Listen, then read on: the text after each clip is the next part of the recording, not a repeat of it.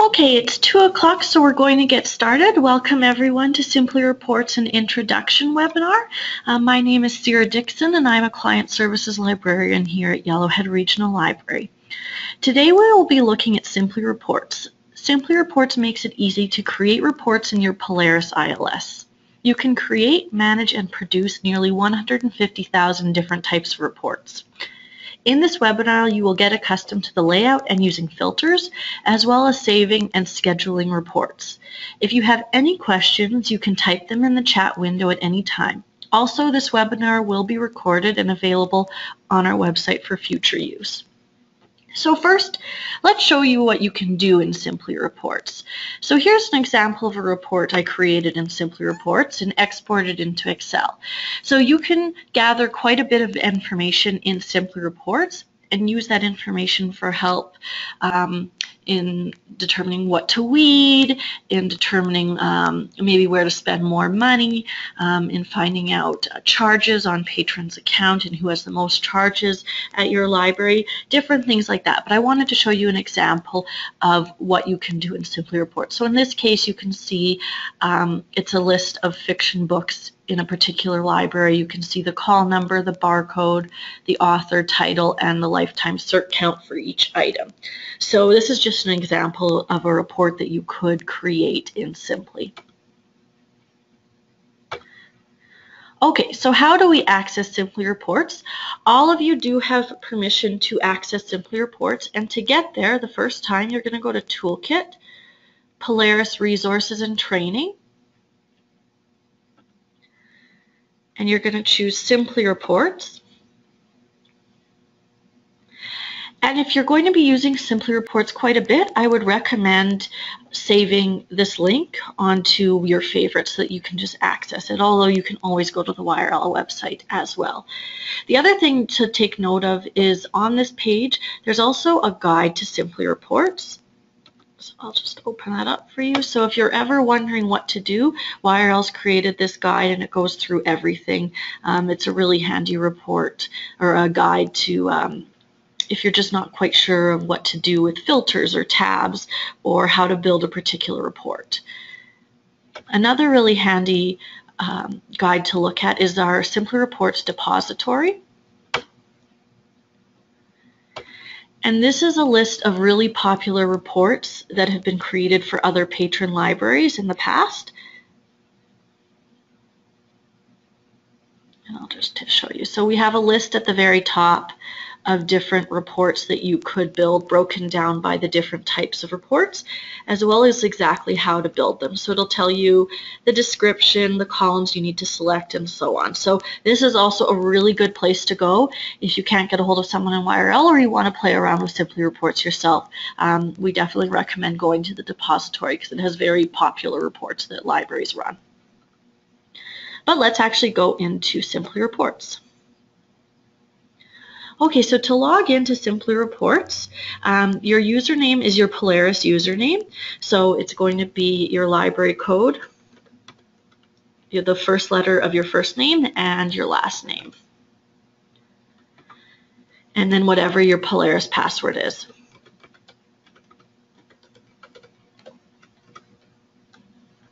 And then we're going to hit login.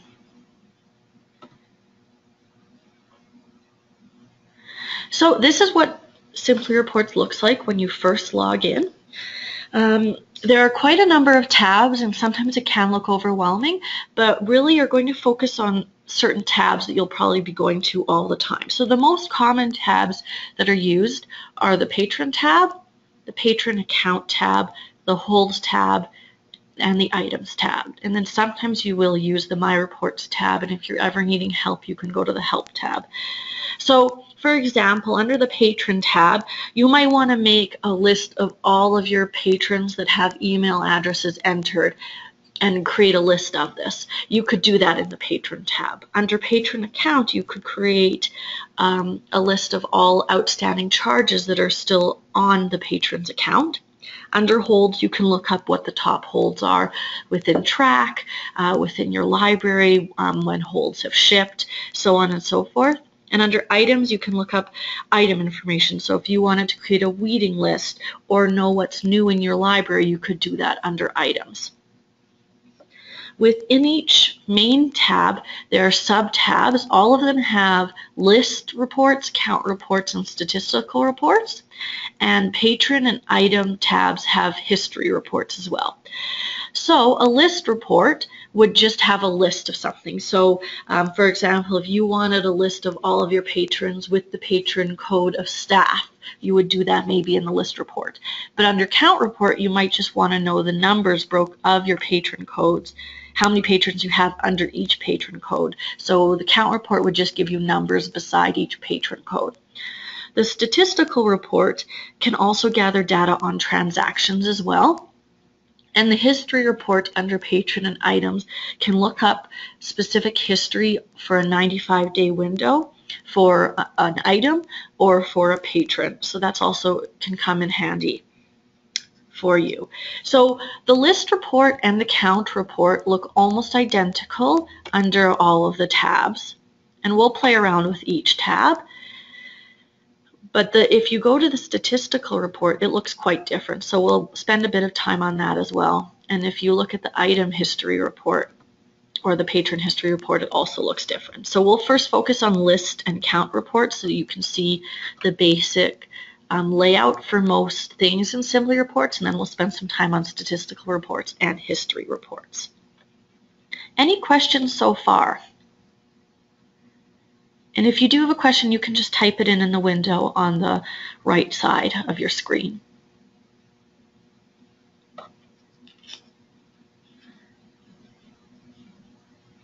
Okay, I see no questions so far, but if you have any, just feel free to enter them in at any time.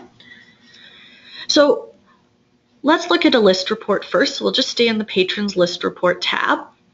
So how it's set up is first there's the report output column. So these are all the possible columns in the report listed alphabetically. So let's say in this case we wanted to make a list of all of your patrons with their phone numbers. You just go through the list and you find outputs or columns that you would think would be necessary for whatever report you're building. So you can just scroll through. So maybe you would want the barcode. That seems good. So you see patron barcode. If that's something you want to see appearing in your report, you would click on it and then you just move it over to the center. So now it moved from the left to the right. And then you just keep going down. So you're just going to scroll through this and you can't really make mistakes. So it's actually really good practice just to play around with all the different tabs to kind of see what columns even appear. So then we can just continue scrolling through the list, and whichever one seems interesting, we can move over. So if we want to include the patron email address, we could move that over to see if they have their phone number and their email in. We probably want their name. So I would click on patron full name and move down. And you can go in any order. You don't have to go in alphabetical order. We're just starting at the top and working our way down.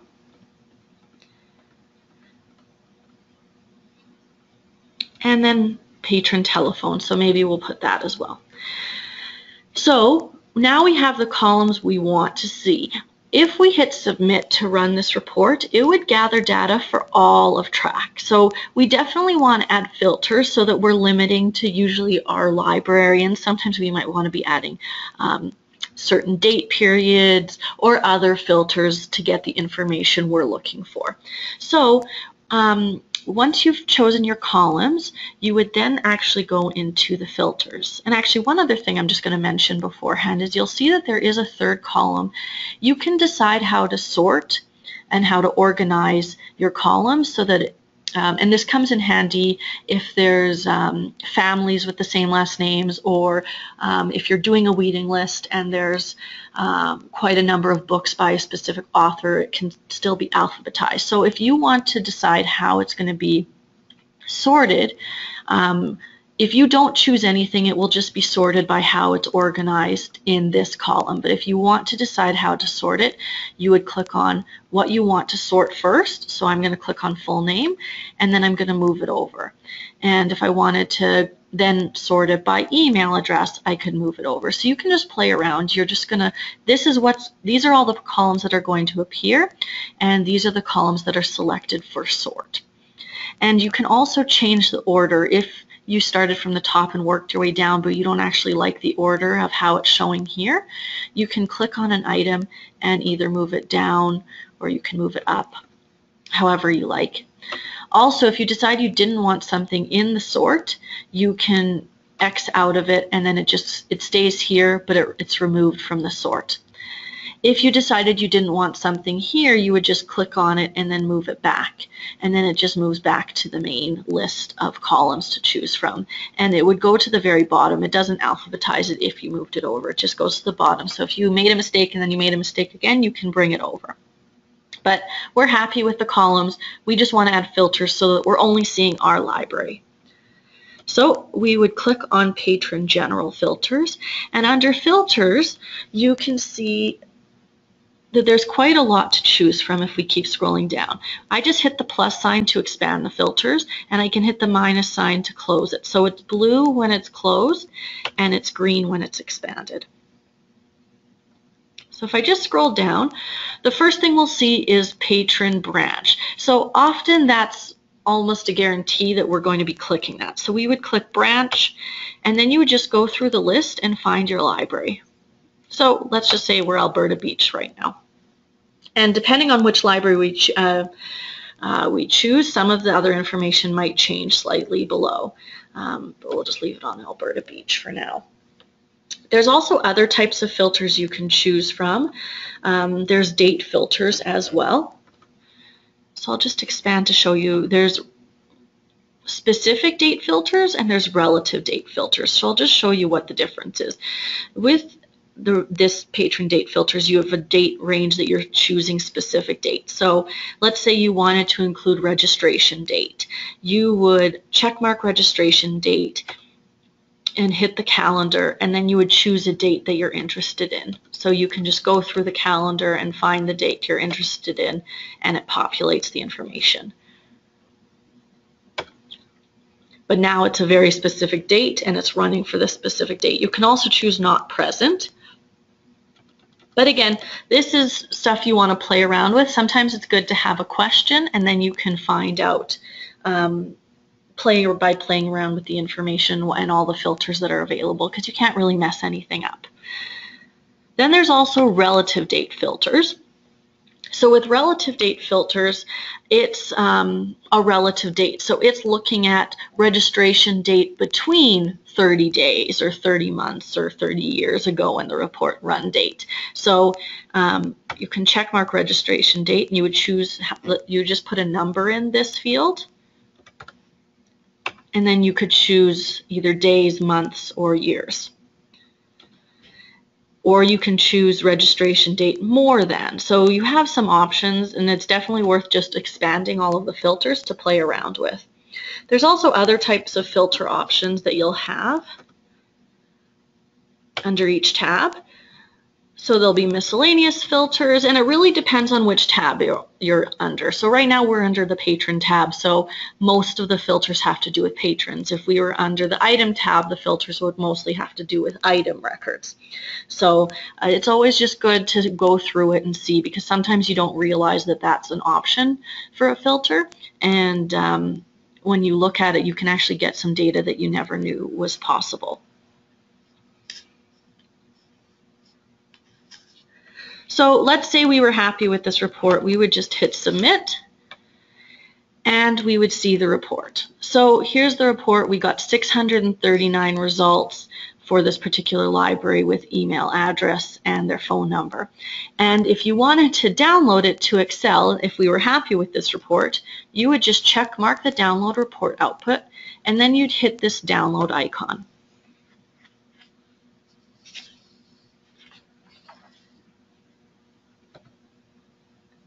And then you can just open it and you would just play around with the file in Excel, and you can save it onto your computer or forward it to whoever you want.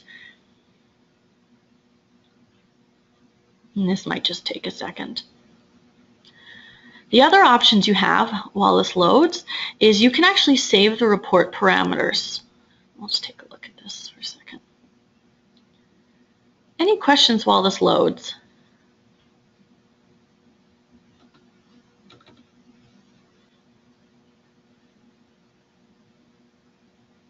Okay.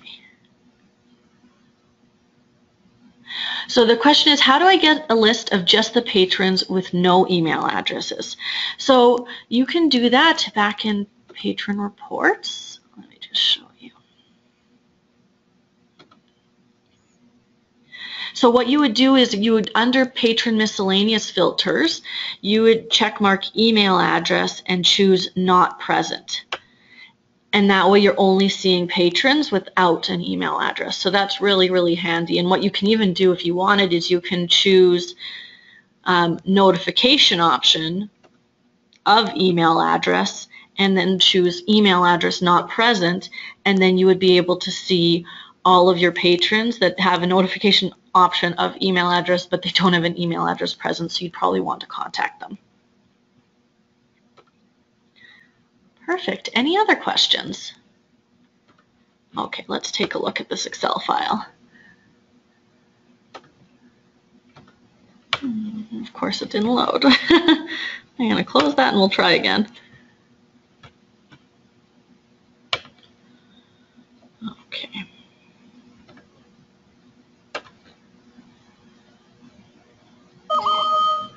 And you will get this pop-up when you open it up in Excel, and I always just say yes. And then you can see the report we created, and you would just expand all the columns just to show it the way you want it to look. And then you can play around with it, organize it, sort it, however you like once it's in Excel. But we will not save that. We'll continue on. The next thing you can do is you can actually save the report parameters for later use. And we're going to spend some more time on this later because this can really come in handy if there's a report that you need to build often. So I would definitely recommend saving certain reports. Like I would play after this week's sessions and next week's and the following weeks. I would play around in SimplyReports, and if there's certain reports that you want to build, it's always nice to have them saved and running on their own, so you just need to log into SimplyReports afterwards and you don't have to remember exactly how you built it. The other thing you can do is you can create record sets. So record sets in Polaris are really handy. So if there's ever a certain situation where you need to do a bulk change on a number of items or a number of patrons. Again, be careful with bulk changes because it changes it and you can't go back. But sometimes it's necessary if you've decided to not use a certain patron code anymore. For example, that's something that you would want to create a record set for, and then you could do a bulk change. So if you want to create a patron record set, you would just click on this and then give this record set a name. So you can do that with patrons and with items. So that can come in handy for you. Okay, I'm just going to go through a few more of the tabs just to kind of show you, because we've focused on patron list, but I just want to show you how it looks under patron account. So under account, the columns are slightly different. They would apply more to account information. So you can see the account transaction information. You can choose transaction type, which wasn't showing before in patrons. And it'll also have, so in the patron tab, we only saw patron information. Here you can find out the item information and the patron information, just to give you more information about the patron's account. And you can also see that the filters are slightly different. So we have the same patron filters as in the patron tab, but we also have item filters and patron account filters. So I'll just click on one of them just to show you. So under patron account miscellaneous filters, you can choose a transaction amount greater than. So maybe you only want to look at transactions that are over $10 or $20. You could choose that, or where their charges are over a certain amount of money. So, and then also you can play around with items. So if you just want to know items that maybe were at a particular branch or have a certain circ status, you could incorporate that into your report as well. And if you're not quite sure what you can build in this, next week's webinars will show you examples under every single tab of useful reports that libraries like to run. So right now we're just kind of showing you the layout and kind of what type of things are under each column and filter, but we will spend more time actually building example reports under all of the tabs. So I'll quickly go to holds. So again, holds will have slightly different information. It'll be hold, like here it has hold expiration date and so on. So you can just see it's all about holds and items which are relevant for holds and patrons as well, and so on. And with items, it's about the item. But again, they all look very, very similar. Under item list reports and item count reports, you have even more options. You actually have some bibliographic record filters which can come in handy, especially if you want to look at the publication year, if you're looking at for weeding reports or something like that, or the age of your collection, you can look at publication year ranges, which is kind of nice as well. And you can also check checkbox filters to make sure that all of your items are displaying in pack the way they should be, or if the call number is not present, you could do that. You could look at that. So there's quite a few different things that are normally that have check marks within Polaris in an item record that you can search for in here to see if it's not matching the way the formatting should be according to your local library policy. So it's just nice and handy. And also you can look up price not present. So if you want to make sure that there's prices on all of your items in case an item gets lost and you want to be able to charge that the patron for the item, if there's no price present, you can't charge them anything. So you might want to make sure that all of your items have a price entered. So maybe you would run a report where the price isn't present, create a record set, and then slowly work on that record set, just as an example. So I'll just show you count reports and how they look, how they're very similar, but they have sometimes slightly different features. So often with count reports, it'll look almost identical, but if you go to the bottom, sometimes they'll give you an option for sum. So you might want to know the sum balance on what's still on a patron's account, or the sum item price of all of the items that are charged, that there's still charges for on a patron's account. So you would maybe want to move that item over, that column over, for your output. And it also gives you instructions under patron count report, for example. It shows you outstanding balance options. So this option below may be used with sum balance. So I would have to be using sum balance in this particular case. I'll just move sum item price back. And then I could choose if I want to look at outstanding charges, credits, deposits, and so on. And you can also look at history options. So in this case, we would have to choose some transaction amount and choose specific history. And then I'll just show you holds, because holds also has one small little difference on the count side. You also have this top little area. So if you wanted to just see what's really popular in track right now, you can actually just look at the top number. Like, so let's say you just want to know the 50 most popular titles. You would just type in 50, you would choose the columns you want to see. So often it would just be the author and title, and you would hit submit, and then you would just see the top 50 titles within track. So you do have some options just that are quick and easy for running a report very quickly under the holds count report. And then one other thing I'll just show you under items, count report. There's also sum as well. And this can really come in handy if you're trying to find the sum for a specific collection or Dewey range. You can look at the sum of the item lifetime circ count, or the sum item price, or the year to date, or the previous year circ count. So that can come in handy when you're trying to build reports. Any questions before we move on to statistical reports?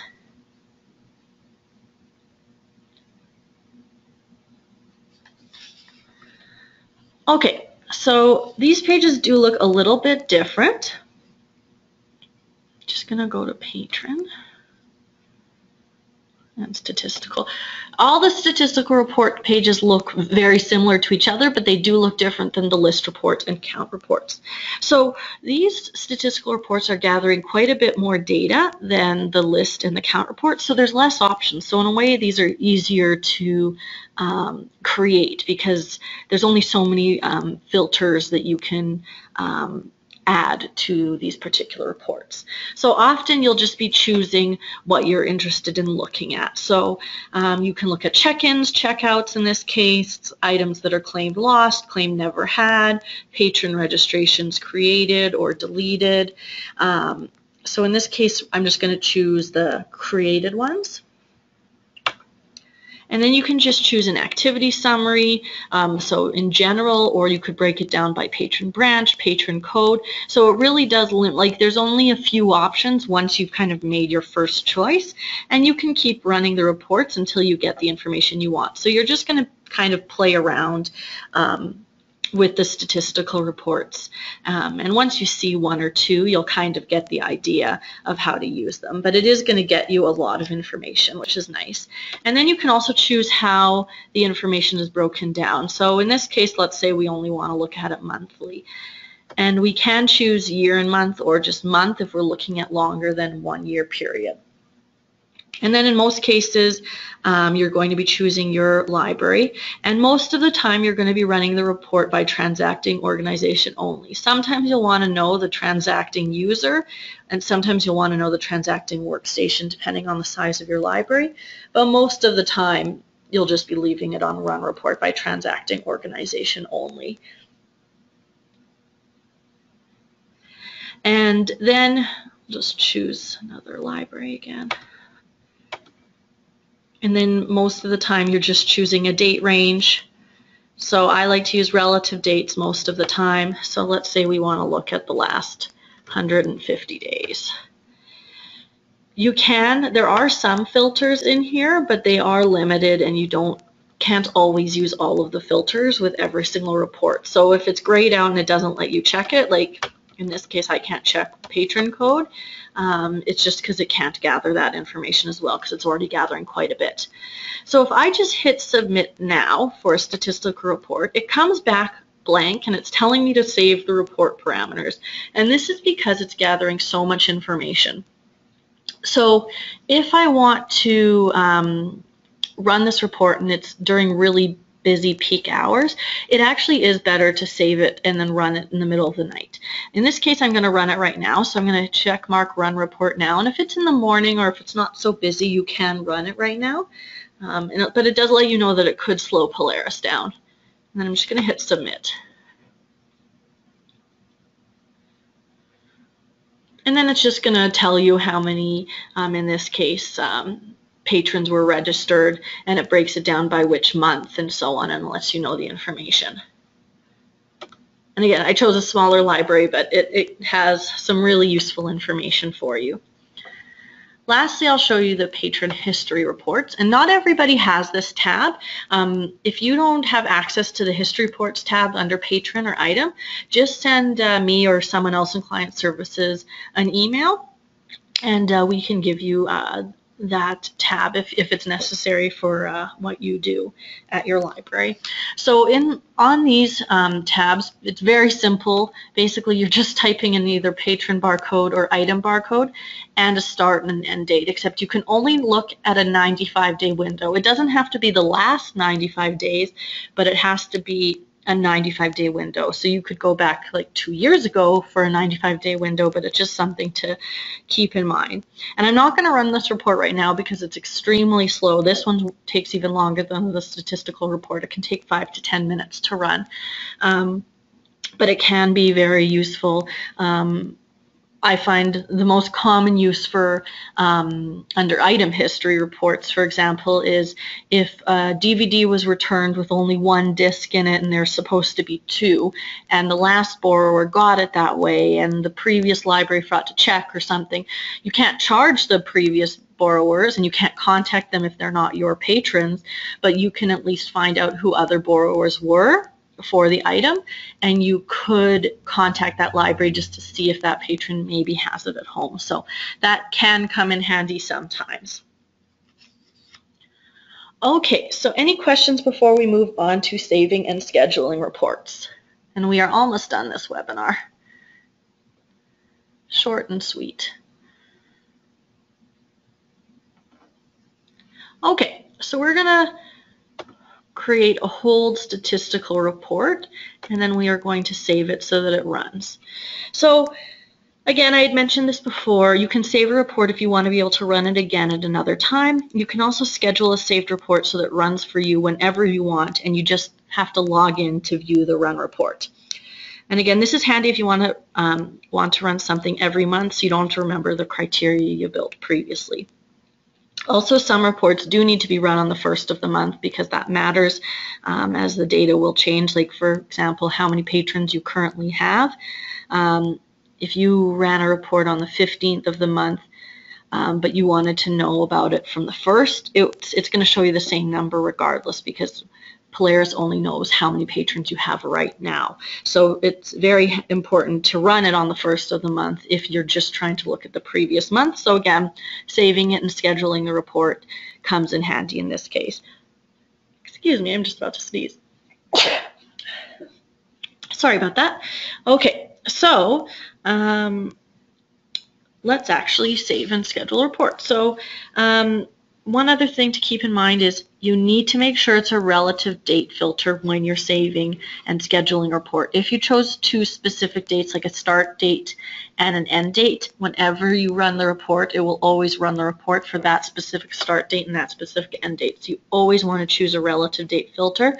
That way it's looking back at the last month. Okay. So you can create a saved report in any tab but history, and so we're going to do one under statistical reports. So let's say you want to know how many items your library ships to other libraries each month, broken down by which library you are sending to. So to build this report, we're going to choose holds become shipped, and we're going to choose destination branch. And if you didn't want it to be broken down by destination branch, you could choose either one of these and it would show you the same information. And then we're going to choose monthly, and we're going to choose transacting organization only. We don't need to know the transacting user details. So I'm going to choose a bigger library just so we have a bit more information. Okay, and we're just going to look back at 1 month.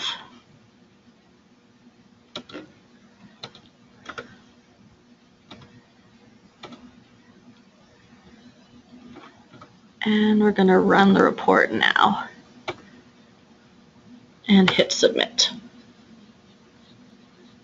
So we can see the data now, but we can also choose to save this for another time.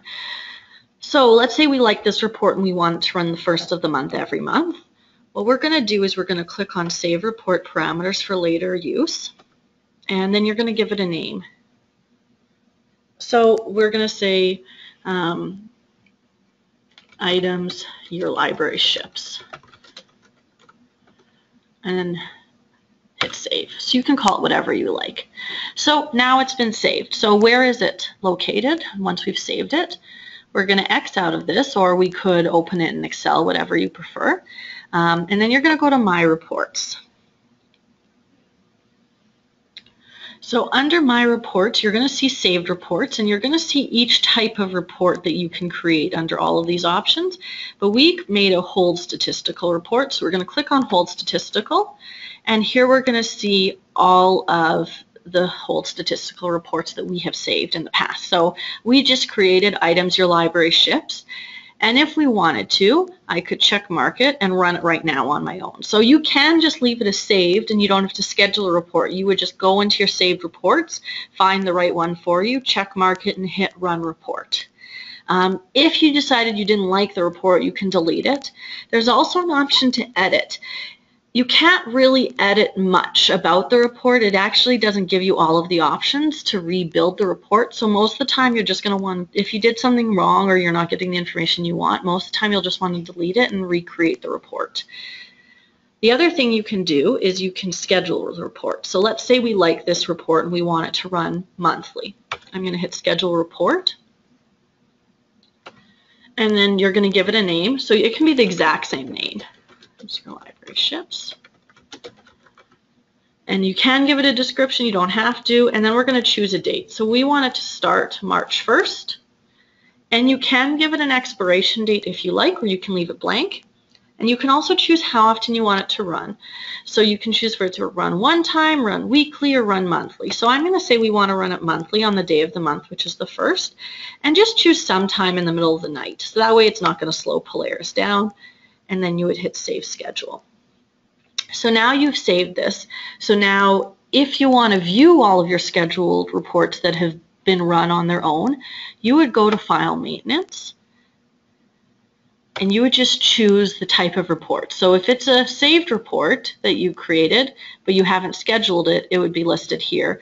But if you've actually had it scheduled, so it's running on its own, it appears here. So it's just running it for you on its own all the time, and you just have to log in, and you would just click on this, and then it would open it up in Excel for you. So it's wanting to open it up for me, and I would just take a look. So what's really nice is if you forget to go in for 5 months, it has the last 5 months for you, and then you're good to go with all of the data you were looking for. And if you want to delete them once you've used the data or gathered the data you want, you can just select whichever files you want to delete and hit Delete Selected Files.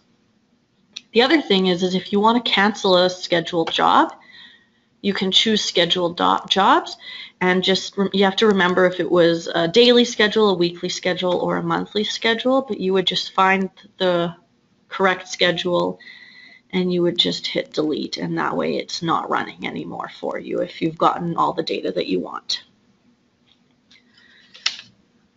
Okay, and then the last thing I'm going to mention is help. So it's always good to go through the YRL documents that we talked about, but if you're wanting to look up a specific word or term, or you're not really sure some of the details, you can always go into the SimplyReports help section as well. It has it broken down by the specific type of reports, but you can also search a specific term or keyword that you're looking for. So that is an introduction, and next week we will be going through actual reports, and then the following week we'll be going through pivot tables and how to use them with some of the reports you can create in SimplyReports.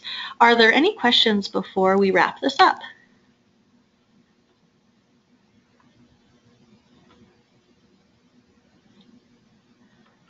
Okay, well, thank you all for attending this webinar. If you have any questions afterwards, please feel free to contact me or anyone else in client services. And I hope you all have a great day. Thank you very much. Oh, I see there's one question. Oh, thank you. Have a great day.